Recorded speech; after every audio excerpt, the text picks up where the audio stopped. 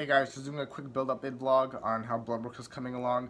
I've done the initial build so far was the Rampage 6 Apex and the 7900X just to sort of see how performance and temperatures are going before I get my Extreme next week, and hopefully the 7980XE well after comes out, because I will be sending it to Silicon Lottery to get it deleted just so I can keep the thermals in check, because as you can imagine, an 18-core 36-fret beast overclocked to well over 4 GHz it's not gonna be easy to cool. But I'll be getting a mono block for the Rampage 6, just so I can keep overall temperatures down, because there are improved channels in the mono blocks now compared to just the EK Supremacy.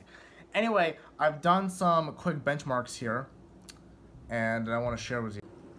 As you can see here, I ran Crystal Disk Mark, and these numbers here are pretty insane. 6.5 gigabytes per second on the read, and over 9 gigabytes per second on the write. Now, initially, my numbers were nowhere near this. I was sitting around 3 gigabytes on the read, and just over 3 gigabytes per second on the write. However, what let me get these insane numbers is, I was looking around the Asus website just to see if I had all the proper drivers installed for the Apex, and I remembered trying out RAM cache a while ago, and I was thinking, because earlier versions of it were giving me issues with the system going to sleep, like it wouldn't let me go to sleep at all. But I decided to try it out now to see if they fix those issues, and I ran Crystal Disk Mark just to see if it's faster.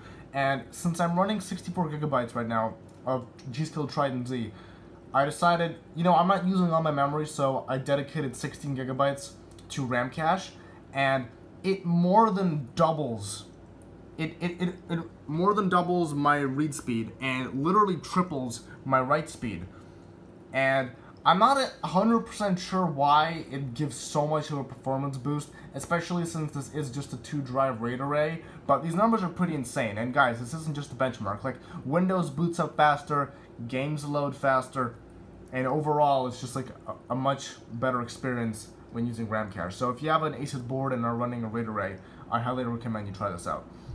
As for the CPU overclock, I've gotten 4.7 gigahertz on the CPU at 1.31 volts, which is pretty high for Skylake X, but this chip is delidded and thermals are under 80°C, which is in check, although it is pretty hot, but most of the time it's nowhere near that temperature.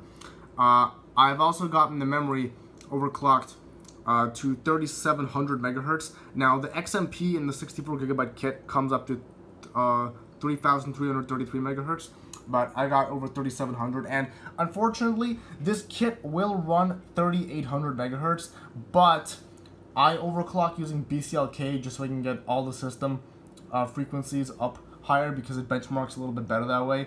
But that doesn't allow you to select 3800. It goes from 3700 all the way up to 3980 megahertz, and that's just not stable. I even tried, it was like 1.5 volts on the memory, and it's still not stable, unfortunately. But you know, these are really good overclocks, so I'm not really complaining too much.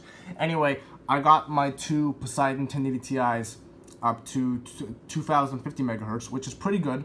You know, not many Ti's can go over 2 gigahertz. And I got the memory. The memory is pretty interesting on these.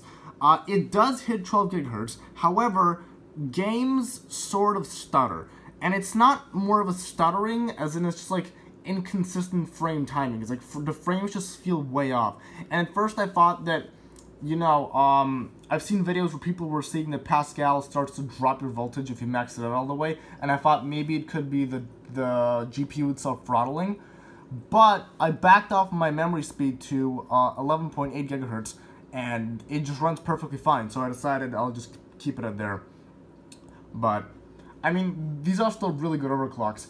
So anyway, this is speed I got just for this test build, just to see, you know, like how well it performs before I really start putting in the big parts, like the 7980XE and the Rampage. So in the meantime, guys, enjoy the build.